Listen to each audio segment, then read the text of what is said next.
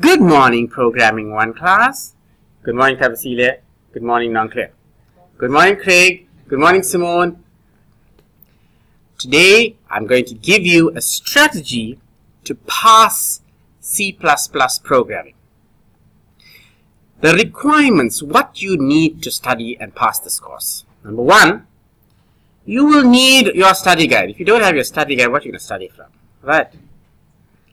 You'll need all those chapters from there, and start by going over the important points in your study guide. Right? The end of the chapter. Remember all those PowerPoint slides I gave you? We made some PowerPoints and you got from official sources and unofficial sources. You must go over that. You will need the solutions for each lesson.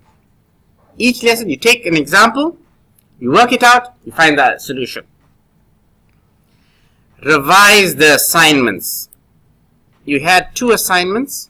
You also have the answers for the assignments. I'd like you to do that as well. Alright? Pass your exam papers.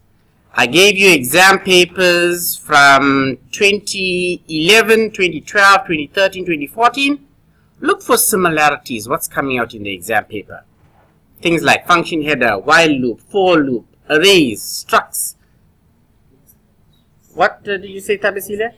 Come say it loud, Tabasile. Nested loops. The nested loop, nested if. Right? Non-clear. Say it loud. What else we did today? Come stand in front of the camera. Alright. Now, if you look at tutorial letter 104, they give you a nice breakdown for this year's paper, 2015. So you go over that one. Alright? Then also all these hot tips that I did with you. Remember the hot tips I gave you? I told you we try to spot what's coming out in the exam paper. Alright? I haven't set the exam paper, so I don't know what's coming out.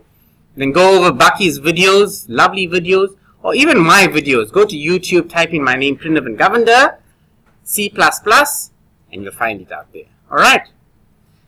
And even you'll find exam papers on Google, what we did little earlier. Alright? All the very best of luck to you. Good luck to you. You can watch this video over and over. Thanks to Craig for showing us how to download it. You put SS in front of the address. All the very best of luck to you. Goodbye.